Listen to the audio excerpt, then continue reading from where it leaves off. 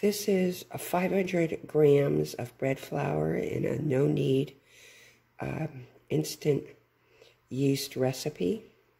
And what I love about this silicone bread pan is the beautiful dimple marks you get from, not only does it bake beautifully, I did these in the Breville Smart Oven Air at 425 degrees, but you don't need to use oil, hot oil, or any kind of grease, or you just need to flour the raw dough, hot.